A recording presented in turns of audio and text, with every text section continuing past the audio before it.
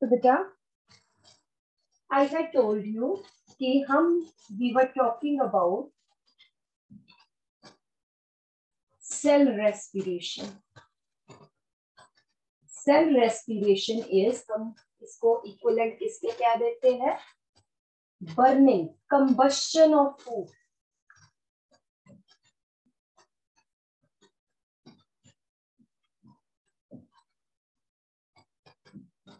Inside cells to provide energy.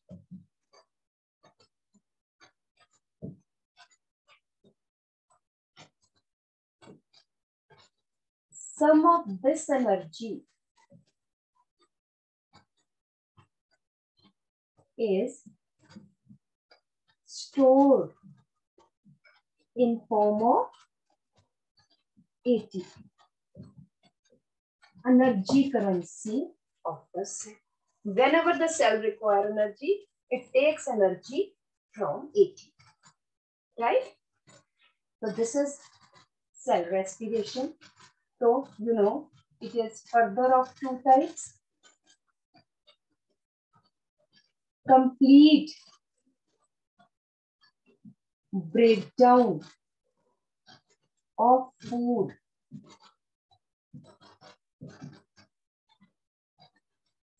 in presence of oxygen. It is called as aerobic respiration.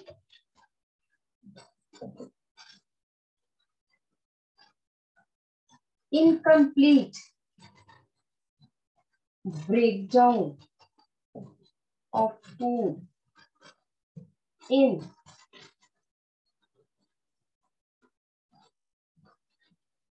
absence of oxygen. It is called as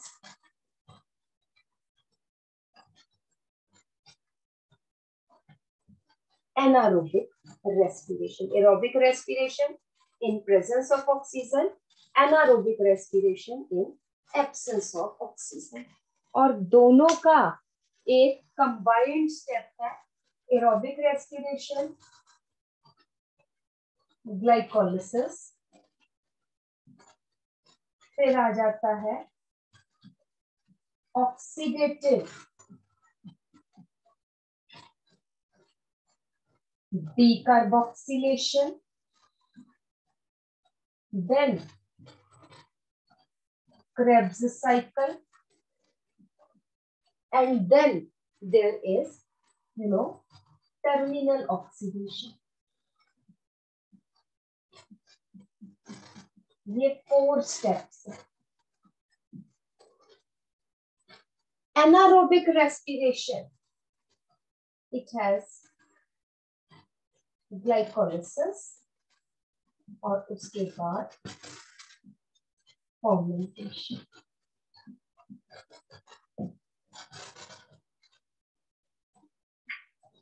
ये दोनों steps जो है they occur in cytoplasm of cell. हम कहते हैं anaerobic respiration occurs in cytoplasm of cell. Glycolysis इसकी site है cytoplasm of cell. Oxidative decarboxylation,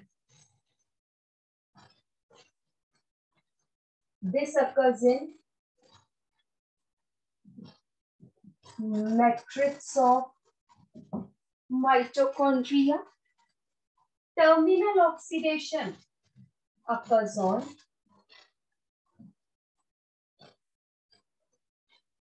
inner membrane of mitochondria. Otherwise, we say it may occur in mitochondria. Right? Then we come to, we were doing about aerobic respiration. हम कहते हैं majorly it occurs in mitochondria. So this is mitochondria. Outer membrane, ये inner membrane है, but it has several infoldings, जिसको हम बोलते हैं cristae.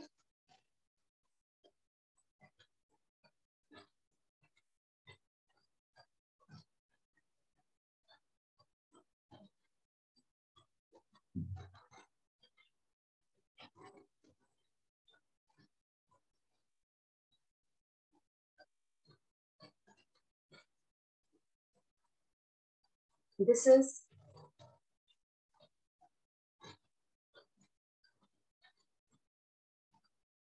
outer membrane. ये आ जाती है inner membrane. These two या बाकी जितने हैं, these are cristae. ये जो चैम्बर है आउटर चैम्बर, ये जो अंदर है इनर चैम्बर. इनर चैम्बर में जो ग्राउंड सब्सटेंस है that is called as matrix of mitochondria. In cristae के ऊपर बेटा ये रैकेट लाइक पार्टिकल्स है. रैकेट आप देखते हो टेबल टेनिस के रैकेट्स जो है इस तरह से निकलते हैं. These are racket like particles, जिनको हम बोलते हैं ऑक्सीसोम्स. हर जगह है, ठीक है, ये हर जगह. These are called as oxysomes और F0 F1 पार्टिकल्स. ठीक है, तो अगर हम यहाँ पे बनाए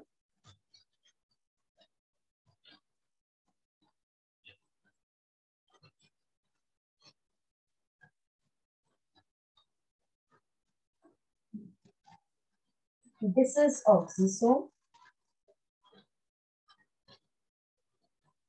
this is base, this is stalk, this is head.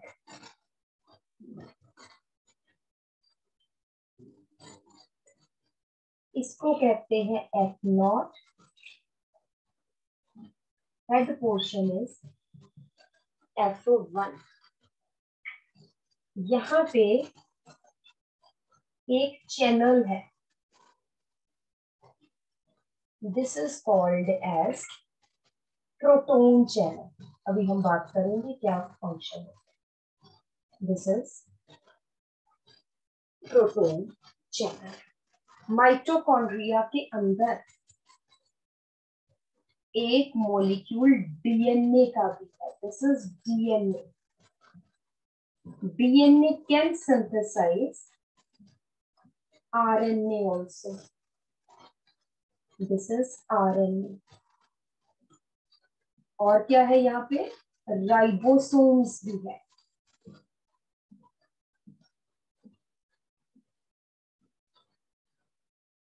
Ribosomes और बाकी मैट्रिक्स में बहुत सारे एंजाइम्स ये वो. This is the structure of the mitochondria. तो जो oxidative decarboxylation and Krebs cycle occurs in the matrix of the mitochondria, whereas terminal oxidation occurs on the membrane of the mitochondria. पहले ये लिखो.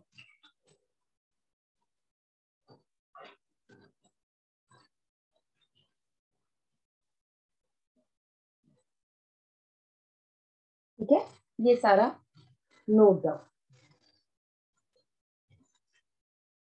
नेक्स्ट हम आ जाते हैं बेटा क्रेब्स साइकिल. हमने ग्लाइकोलाइसिस की, हमने ऑक्सीडेटिव डीकार्बोक्सिलेशन की. Next is Krebs cycle. also called as tricarboxylic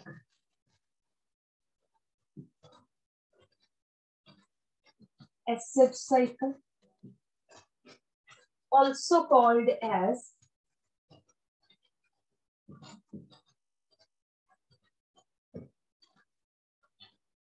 citric acid cycle.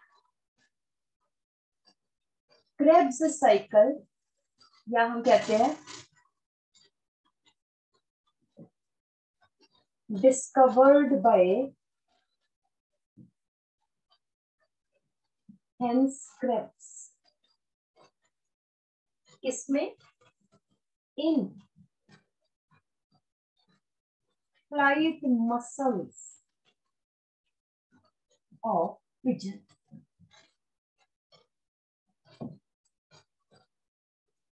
अब जो है इट अकर्स इन द, मैंने आपको बताया ही है, साइटोप्लाज्म. तो यहाँ पे कहां से शुरू होगा ये देखिए, acetyl coenzyme A 2 carbon compound,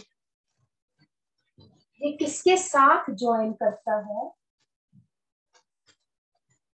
oxalo acetic acid. It is a 4 carbon compound and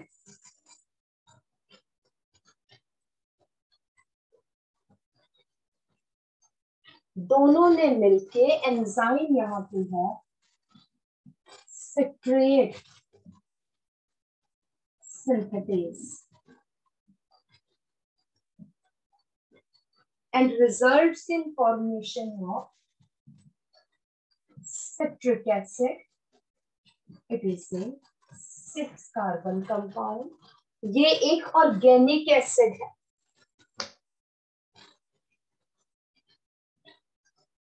It is an organic acid.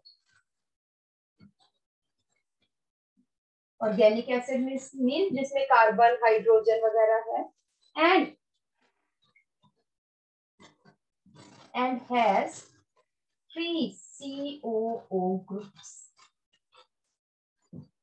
Carboxylate groups है, इस कारण इसको हम क्या बोलते हैं, try carboxylic acid. Then citric acid enzyme आ जाता है एकोनिटेस. It requires ferrous as cofactor and results in formation of cis aconitic acid. Then another is dehydrogenase, which requires magnesium ions and D, इसमें से एक हाइड्रोजन निकला, NAD gets changed into NADH2 and results in formation of isocitrate. This isocitrate then undergo decarboxylation. Isocitrate decarboxylase, where one molecule of carbon dioxide is removed and results in formation of alpha ketoglutarate. अभी तक सब 6 carbon compound थे. अब यहां से एक COO group निकल गया, एक कार्बोक्सिलेट ग्रुप निकल गया है और ये क्या बन गया है, this is a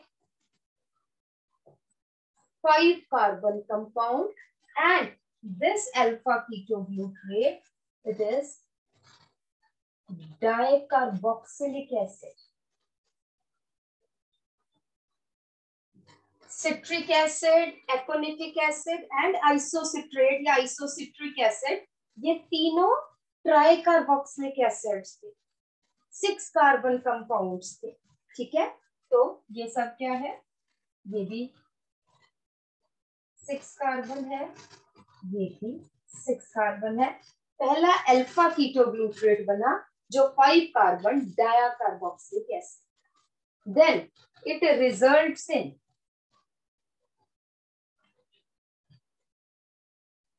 then next is it results in formation of alpha ketoglutarate dehydrogenase complex। ये एक अगेन एक कॉम्प्लेक्स है which requires magnesium ions। यहां पे एक CO2 निकल रहा है और साथ में क्या हो रहा है,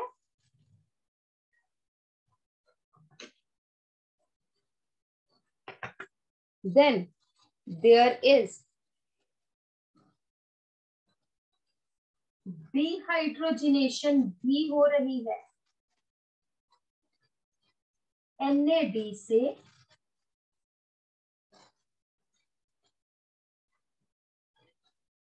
NaDH2 बन रहा है and results in formation of Ma'am, what is the name of enzyme? alpha ketoglutarate dehydrogenase complex। ठीक है, सक्सिनाइल, ध्यान से पहले देखो, ये succinyl coenzyme, this succinyl coenzyme A enzyme है काइनेसेस, और यहाँ पे एक जीडीपी से, जैसे एडीपी होता है ऐसे जीडीपी से क्या बन गया, जीटीपी, कोएंजाइम ए बाहर निकल आया और ये बन गया सक्सिनिक एसिड।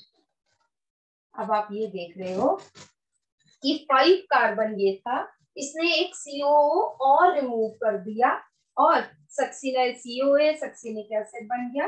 ये क्या है, this is 4 carbon, this is 4 carbon. Succinic acid it gets again, यहाँ पे एंजाइम है डिहाइड्रोजिनेस एंड यहाँ पे FAD से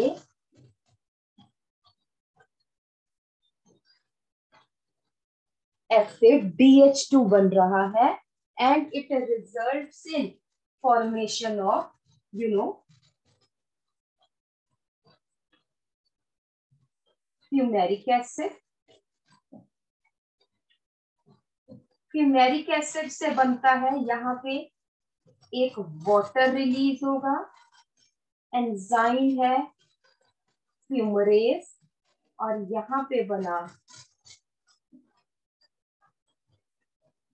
मैलिक एसिड, और मैलिक एसिड से फिर आप थोड़ा सा साइक्लिक फॉर्म में बनाना, फिर oxalo acetate, enzyme is again dehydrogenase, यहाँ पे अगेन NAD से NADH2 बन रहा है। अब ये 4 कार्बन है, ये भी, ये सारे अब 4 कार्बन है, क्योंकि अब कहीं पे भी CO2 नहीं रिमूव हो रहा, right. So this is the cycle. ये succinic acid, fumaric acid, malic acid, oxalo acetic acid, जितने ये 4 कार्बन है ये सभी मोनोकार्बोक्सिलिक एसिड्स है।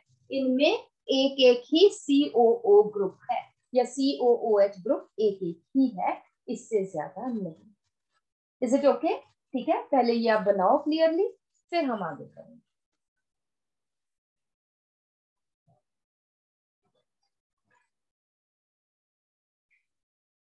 तो अगर हम कहें output of one Krebs cycle, तो एक क्रेब्स साइकिल में CO2, ये मैंने ऊपर का मतलब है लिबरेटेड, तो एक ये है and one is this, M I right? So there is 2 GTP is equivalent to ATP, कितने बनते हैं 1, FADH2 1, NADH2 कितने बन रहे हैं, एक यहां पे बन रहा है 1 2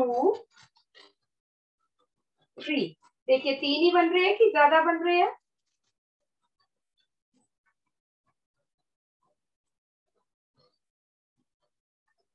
so it is मैम 3. 3. अगर हम देखें कैसे बनेंगे एटीपी वो बात की बात है, बट 3 तो एटीपी फॉर्म यहाँ पे अगर हम देखें it is equivalent to 1 FADH2 forms 2 ATP, 3 into 3 ATP,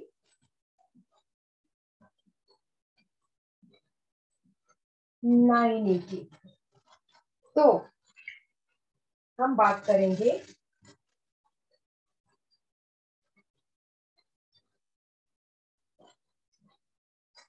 net gain of energy in one Krebs cycle is equal to, this is equivalent to 1 ATP, तो 9 10 11 12, isn't it 12 ATP.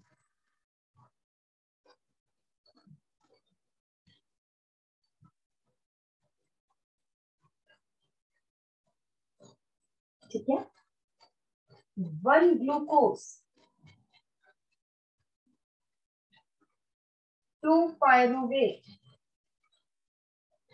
2 acetyl coenzyme A which undergoes 2 Krebs cycle.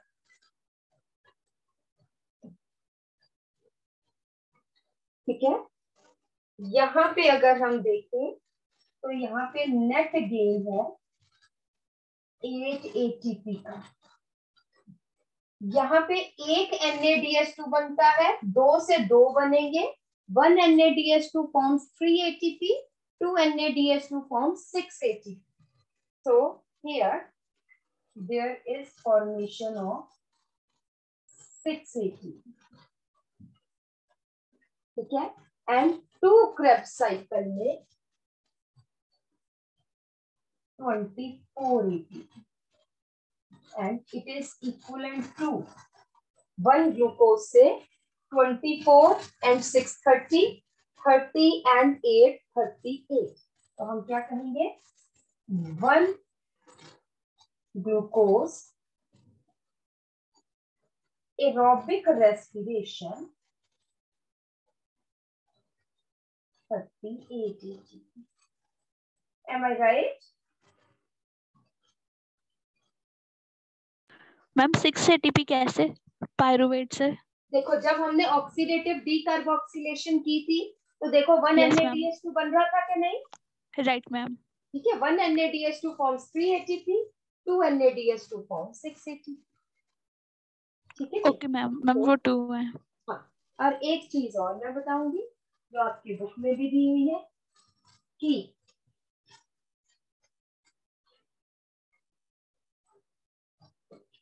Equation of Krebs cycle,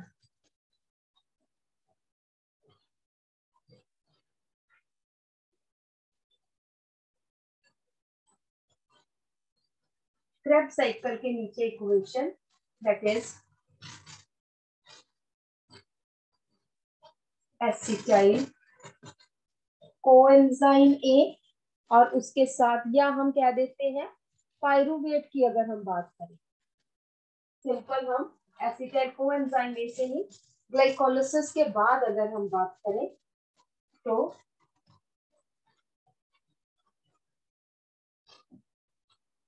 pyruvate plus 4 NAD positive plus 1 GDP 1 FAD plus 1 phosphate ultimately, and इसके साथ 2 molecules of water भी है। कहां पे? Mitochondrial matrix में क्या बनता है? 4 NADH2 plus 1 GTP plus 1 FADH2, right, and 4 protons. इसके जो प्रोटॉन्स है यहां पे आ जाए, प्लस कार्बन डाइऑक्साइड तो हम भूल गए, 3CO। एक पायरुवेट से 3 कार्बन डाइऑक्साइड निकल। Is it okay? ठीक है जी। Yes ma'am. करो, ये पहले लिख लो। Excuse me ma'am. हाँ जी बच्चे। Ma'am what is the full form of GDP and FAD? GDP देखो, इनकी मैं सारी बता देती हूँ। Guanosine डायाफॉस्फेट, FAD flavin adenine डायान्यूक्लियोटाइड coenzyme है ये।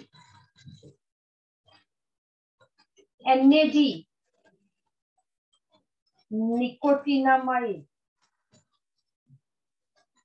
एडेनिन डायान्यूक्लियोटाइड।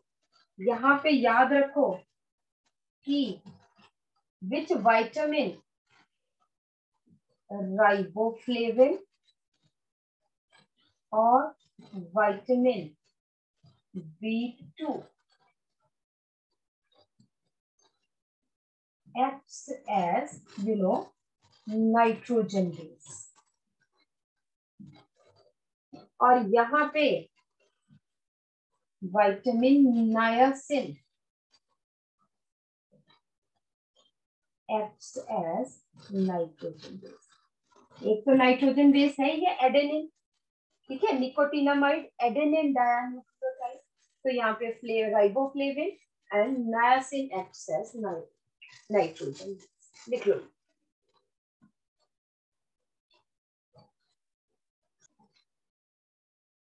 नेक्स्ट हम आ जाते हैं बेटा, हमारे पास अगर हम कहें, ध्यान से समझना है,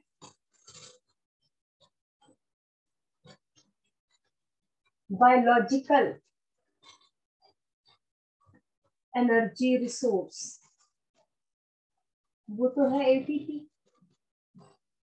सेल्स ATP यूज करते। ऑक्सीडेशन ऑफ 1 ग्लूकोज, इसने क्या बनाए? 2 ATP in glycolysis and 2 ATP यहां कहेंगे GTP इन PC try carboxylic acid side. ठीक है, सिर्फ 4 ATP बने।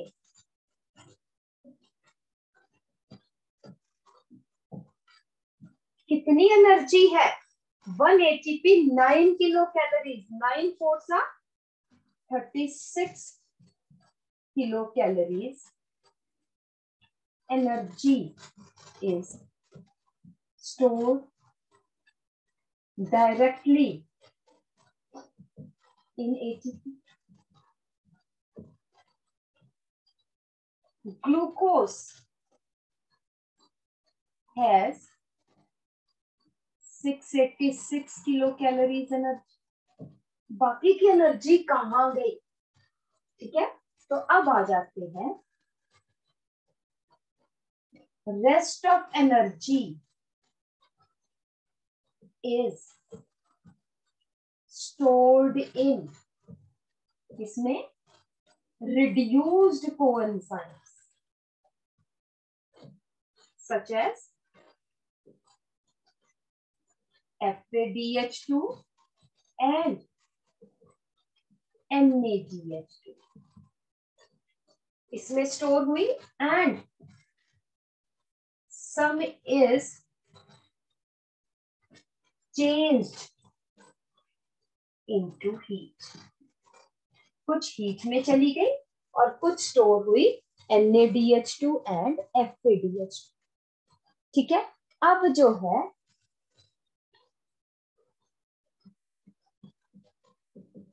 NADH2 and FADH2 are, हम इनको क्या बोलते हैं? reduced coenzymes.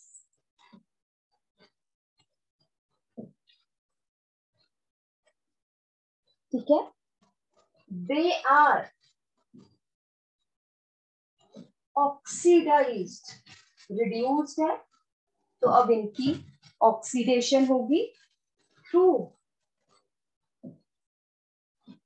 Electron transport system ETS and electrons are passed to oxygen. अभी तक हमने कहीं नहीं कहा कि ऑक्सीजन यूज हो रहा है. यहाँ पे electrons are passed to oxygen which forms metabolic water.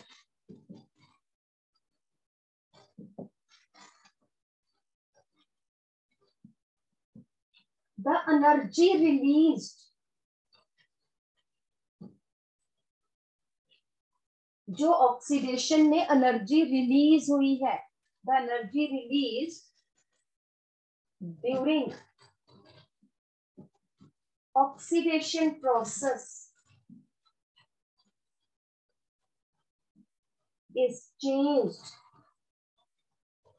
Into किसमें? ATP.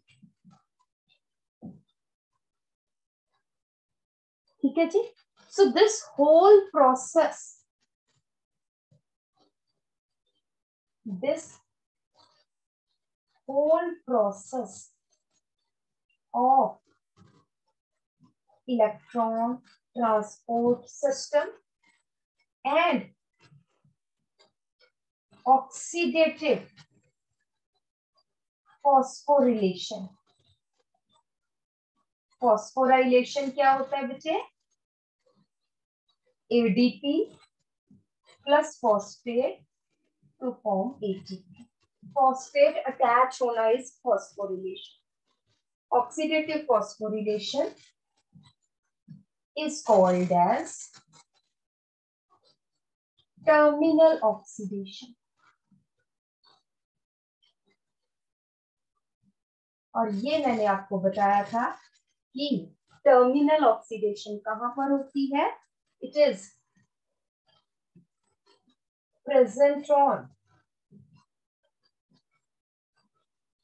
inner mitochondrial membrane.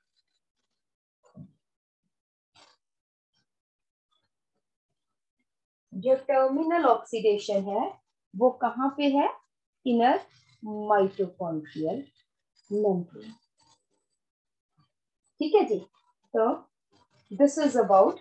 और एक चीज मैंने आपको, पहले आप ये लिखो, फिर मैं आपको एक बताती हूँ कि what do you mean by phosphorylation और कितने टाइप की फॉस्फोरिलेशन. नेक्स्ट टॉपिक आ जाता है बेटा फॉस्फोराइलेशन। बायोलॉजी में अगर हम कहें फॉस्फेट अटैच होना, ADP plus inorganic phosphate, pi का मतलब होता है inorganic phosphate, to form ATP in the presence of energy and enzyme ATP synthase या synthase। अब ये एनर्जी कहां से आएगी? Types of phosphorylation based on source of energy।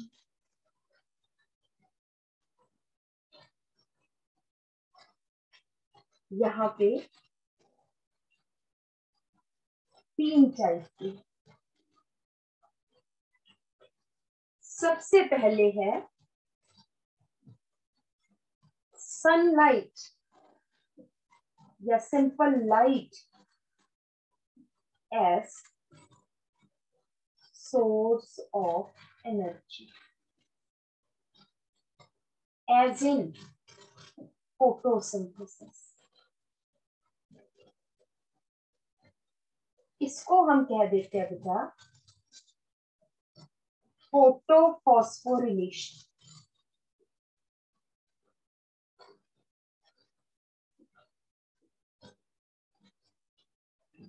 Same process हो रही है बट ये एनर्जी कहां से आ रही है? लाइट से आ रही है, फोटोफॉस्फोरिलेशन। उसके बाद आ जाता है बेटा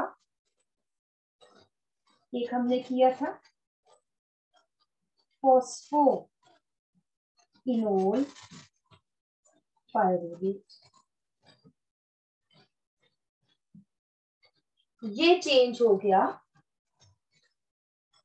पायरुवेट में। इसने क्या रिलीज किया? फॉस्फेट भी रिलीज किया, एनर्जी भी रिलीज, एंड एडीपी से ये कंबाइन करके क्या बना लिया? एटीपी बना लिया। इसका मतलब ये क्या है? ये है सबस्ट्रेट, और इसका इस रिएक्शन का ये था प्रोडक्ट।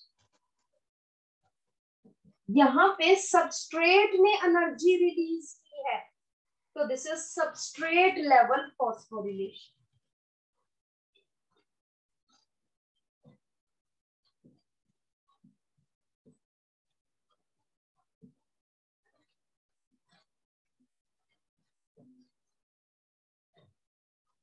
ये जब सक्सिनाइल सीओए से सक्सिनिक एसिड बनता है तब भी जीटीपी बनता है, तो वहां पे क्या है? Substrate level phosphorylation, right. And third आ जाता है बेटा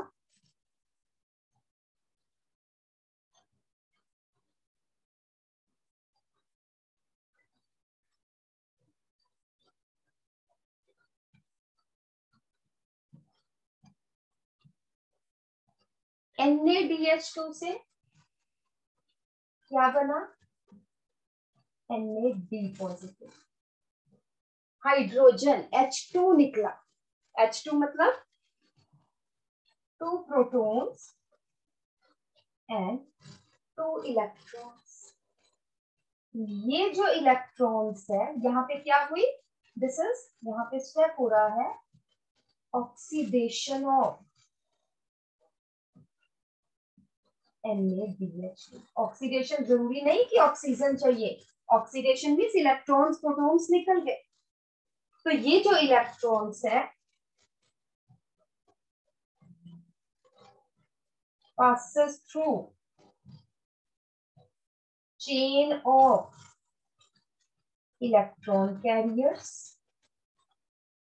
ultimately to half molecule of oxygen। इधर से ये जो प्रोटॉन्स थे ये भी इससे मिले और ये चेंज हो गया वाटर। और जब ये यहाँ पे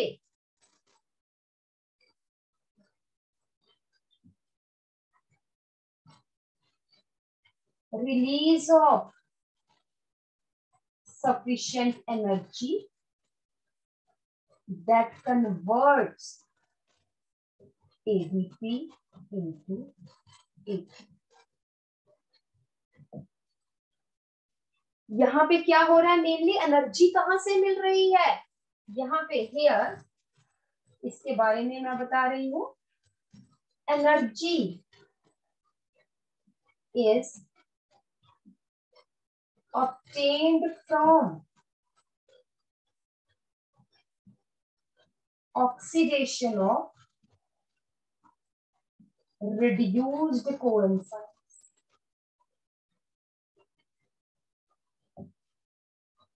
Therefore, इसको हम क्या बोलते हैं? Oxidative phosphorylation. जहां पे भी NADH2 FADH2 बन रहा है, they will form ATP by oxidative phosphorylation. Photophosphorylation occurs in photosynthesis. Substrate level phosphorylation, it occurs in, glycolysis as well as krebs. ठीक है, लिखो। तो अब हमने क्या करना है? That is terminal oxidation. Next step है टर्मिनल ऑक्सीडेशन।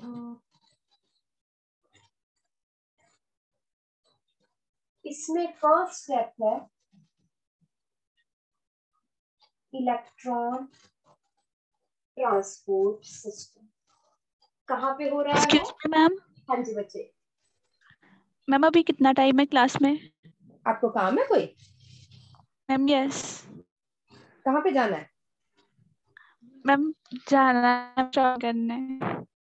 अच्छा, एक